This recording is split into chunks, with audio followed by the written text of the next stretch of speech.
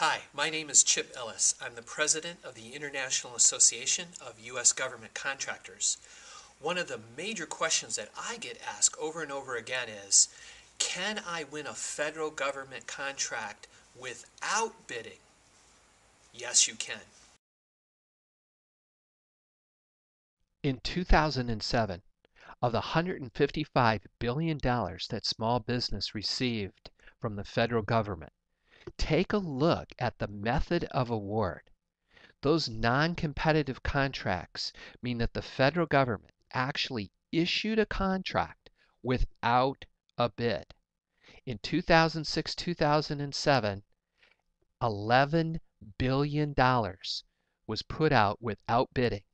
Look at the projected for 2009 and 10, over $36.5 billion. Restricted competitive is where a small company actually goes out and finds three large companies and brings them to the federal government. It's called teaming, it's called restricted competitive, and it's a very exciting area. And you can see that you could make another, there's 43 billion out there for you. Now the open competition, this is where we actually beat the big guys. You see, with the federal government, 39% of everything they spend is set aside for small companies. The other 61% is for anyone.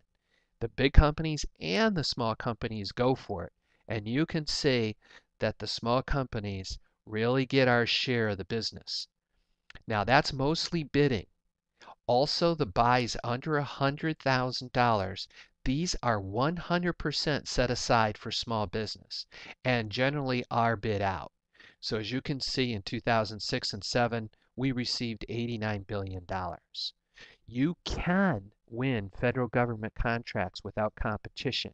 You just need to know how. Find out.